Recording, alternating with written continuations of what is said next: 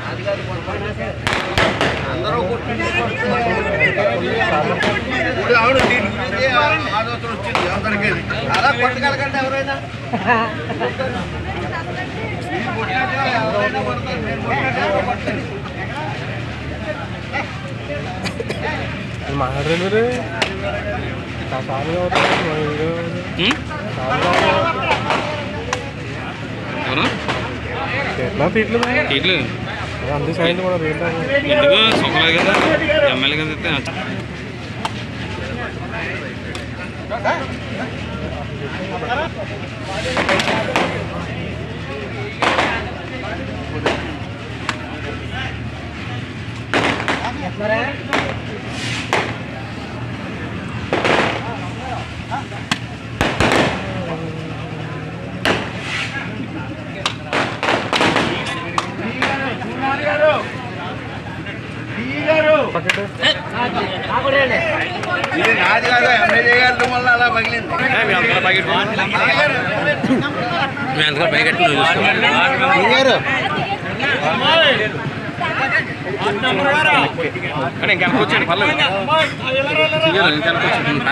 సరిపోతుంది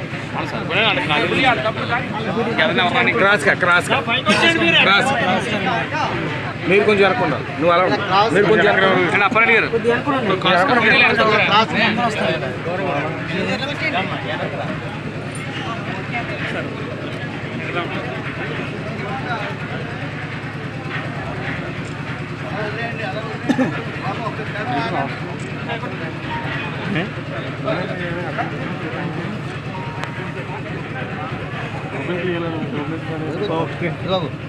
కొద్దిగా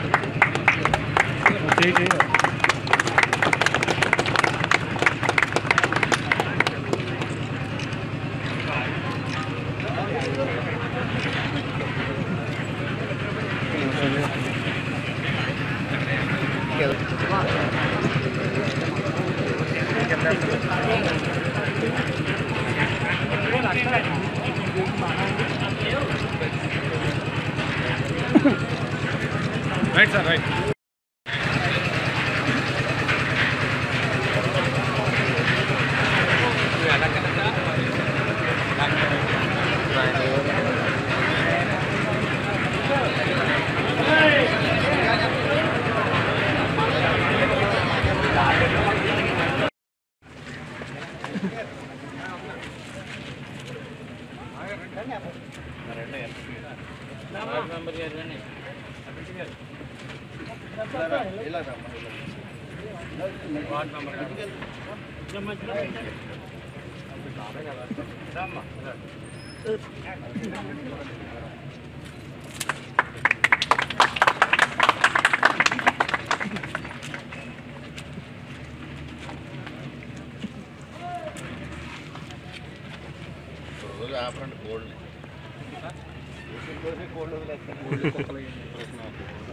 ఓడిపోయినా గుర్తుండాలని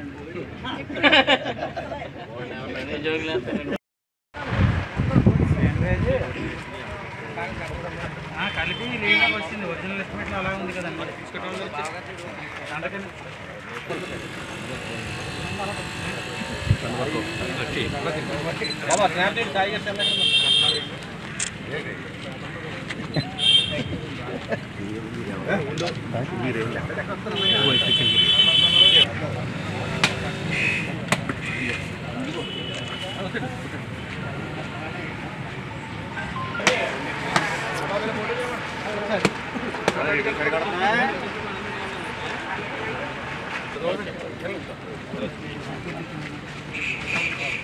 ఎలా వచ్చి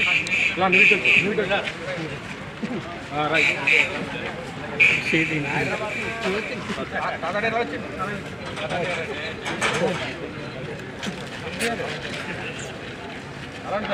చూడండి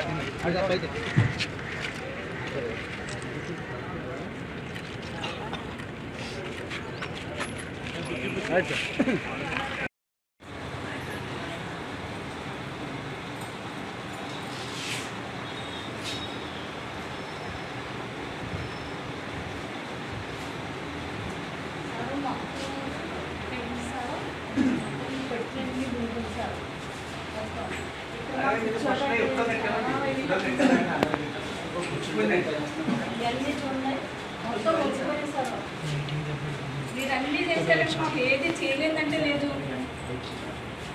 మాకు ఇది మాత్రం చేసి పంపిస్తారు. నిజంగా మేము జీవితాంతకాలం మా జీవితాంతకాలం మీ జీవితాంతకాలం కూడా మేము మర్చిపోలేమండి. మేము కోరుకునేది ఏంటంటే మాకు రెట్టింపు మీరు చేశారు సార్. ఇక్కడ మేము అనుకుని కొన్ని కొనగారు మీరు చాలా బాగా చేశారండి. మాకు అంటే మాట్లాడే అవకాశం లేక మాట్లాడతలేదు కానండి. సాదరెడ్డి అన్నయ్య గారు, సుడగారు, మీరు నిజంగా జీవితంలో ఏ ఎమ్మెల్యే గారు చేయలేని మొత్తం మీరు చేశారు సార్. రాజన్న అనట్లేదు కానీ మాకు ఈ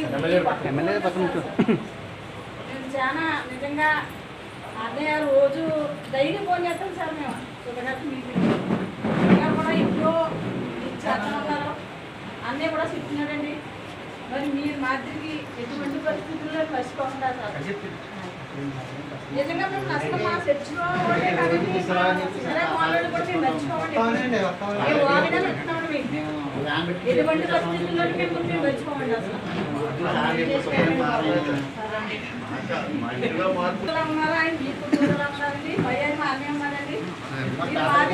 మేము ఇవాళ ఆడవాళ్ళు మాకు అనుభవం ఉన్నా ఎన్ని పరిస్థితులు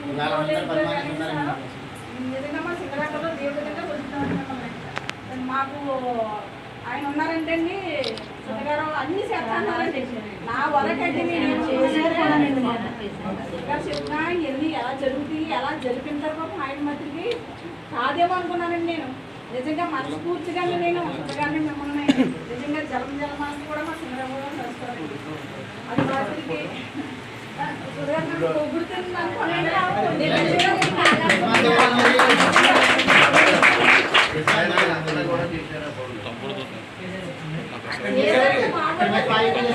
అలాగంటే మళ్ళీ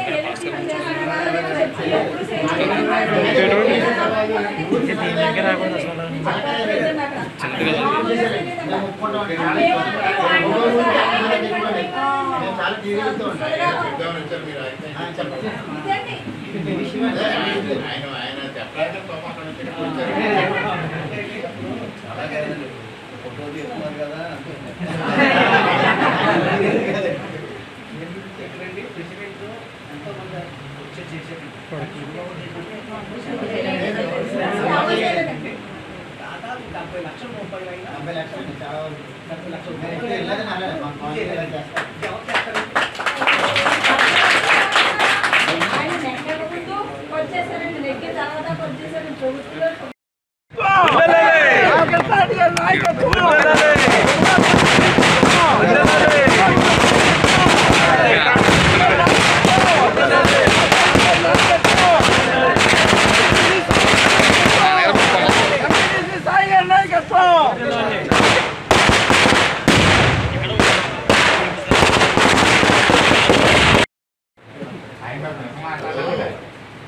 చంద్రబాబు నాయుడు గారు వచ్చిన తర్వాత ఈ ఉపాధి హామీ నిధుల్ని భారతదేశంలో ఏ రాష్ట్ర ప్రభుత్వం ఉపయోగించుకోవాలని ఉపయోగించుకోవడం ఇవన్నీ సాధ్యపడ్డాయి.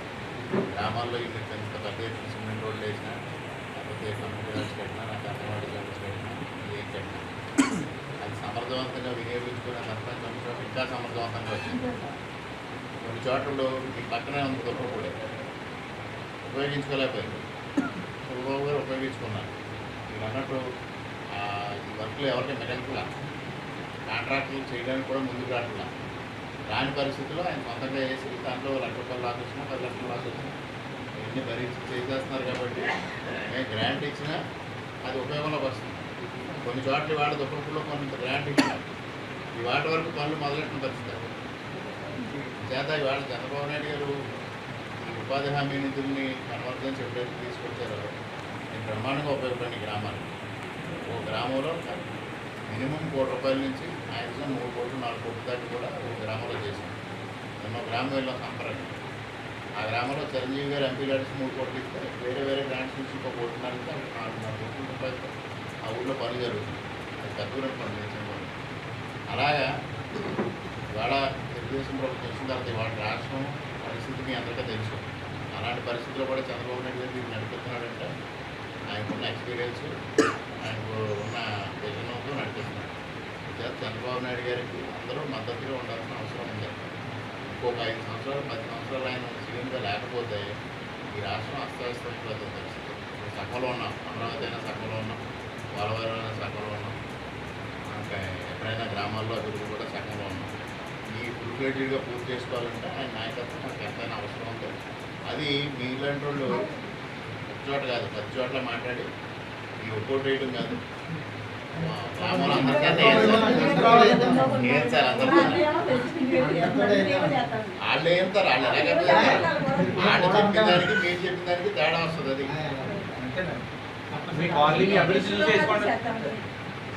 మిమ్మల్ని ఎటువంటి పద్ధతులు మేము విడిచిపెట్టమండి సార్. మేము చర్చిలో కూడా చెప్తామండి, మాట మాట్లాడి చర్చ చేసుకోండి.